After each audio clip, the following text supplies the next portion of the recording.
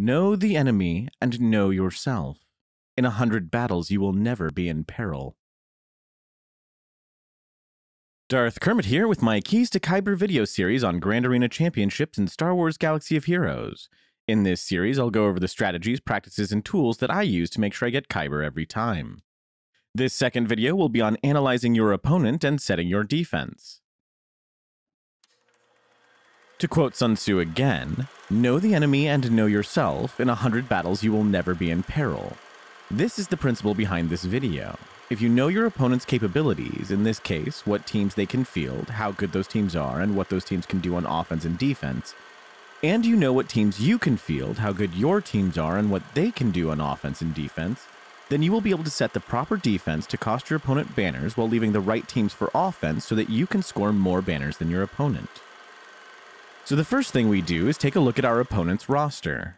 We can do this in-game by going into the GAC screen and tapping on the name of our current opponent. Then tap on Inventory and you can see their entire roster and equipped mods.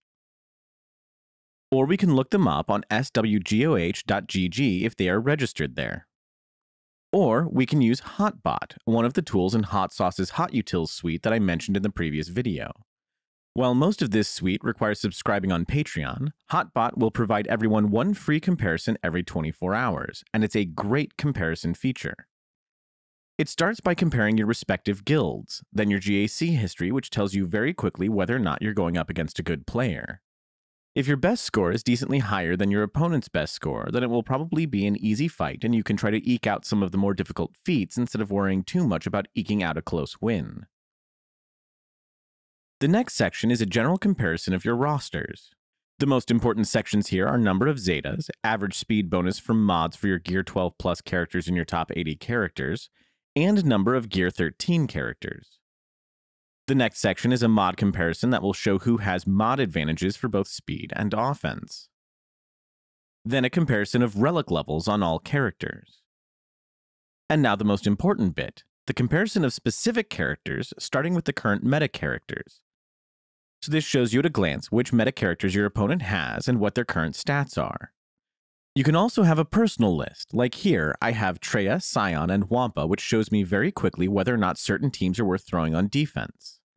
Then a list of key characters like Thrawn and Wat who can comprise very specific counters. So this will show you very quickly if your opponent is capable of certain counters. And last in this section is key ships like Negotiator and Malevolence.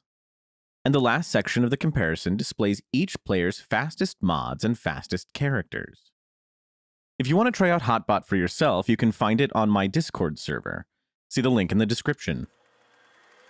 Okay, so we have a ton of information on our opponent and ourselves. What do we do with it? Well, we need to take that information and use it to construct a defense such that no matter what our opponent does, we have a path to victory. To do this, we first need to make sure that we have a counter available for any team that our opponent can put on defense. Once that's accomplished, we want to see if we have any defensive teams that our opponent can't beat. And if not, we want to pick our remaining teams that will cost banners or at least can't be soloed. Sounds easy, right? Okay, so yeah, all that's the trick, isn't it? Well, it's really not that bad. Take a look at all of your opponent's solid teams: GAC, Night Sisters, Jedi, Sith Empire, etc. Then set aside your lowest counter that you are confident you can win with for each of them. Familiarize yourself with all the counters out there. SWGOH.gg has an entire GAC counters section. See what your opponent has, look those teams up, and see what you have to counter them. Then set aside your lowest consistent counter and move on to the next team till you're confident that you can beat any team they put on defense. Now, this should leave you with a couple good meta teams and a few decent defensive teams. If you don't have at least one meta team left, then you need to really dig deeper into the counter teams. There's plenty of ways out there to consistently beat meta teams with non-meta teams. Start learning and practicing those matchups so you have some meta teams left to put on defense or to get high banners. Okay, so we have a couple meta teams left plus a bunch of other random teams that we don't need as counters. Now we need to consider placement. The first thing to look at is whether or not ships are part of the GAC. As of now, it seems like ships will be present for all GACs from here on out, but that may change and it affects placement, so keep that in mind. If ships are part of your current GAC, then depending on your division, you will need to be able to field at least 2 or 4 fleets, 1 or 2 on defense, and 1 or 2 on offense. The way fleets currently work, some fleets are good on offense and terrible on defense, so keep those fleets for offense and learn how to use them to take down meta fleets. Regardless, make sure you have 1 or 2 fleets set aside that can take out your opponent's best 1 or 2 fleets, then put your best remaining 1 or 2 defensive fleets on defense.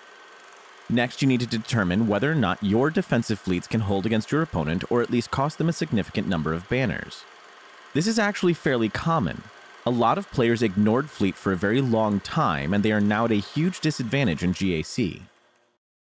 If you don't think your fleets can hold or cost your opponent many banners, then you want to go ahead and place your remaining meta teams and best defensive teams in the territory in front of the ship's territory in order to try to deny those banners to your opponent.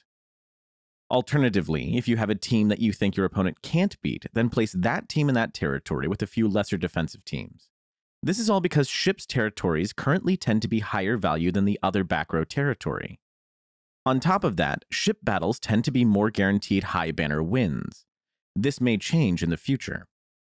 Now, if you're confident in your fleets over your opponents, then you have a few more options. If you have a pretty comparable matchup or you outclass your opponent, go ahead and put your best remaining teams in the other front row territory not in front of the ship's territory. Put your next best teams behind them, and then fill in the territory in front of ships. If your opponent outclasses you significantly, then my preferred strategy is to leave my best remaining team on the back row with my worst teams, then my next best teams in front of them. Then the next best teams left in front of the fleet territory. I hope that made sense. If not, see the diagram on screen. The goal here is to hopefully have your opponent use up the counters they would need to beat your best team on the front row and end up not being able to clear your back row. This probably won't work against a skilled opponent, but when you're really outclassed, you don't have much choice but to hope your opponent becomes overconfident and makes a mistake. Okay, so we've learned about our opponent and about ourselves, and we've crafted the best defense we can. Tomorrow we'll get to see how well we did, which I'll cover in a video on offensive strategy, counters, and maximizing banners. If you enjoy these videos or at least find them helpful, please like, share, and subscribe, and support me on Patreon if you think I deserve it. Till next time.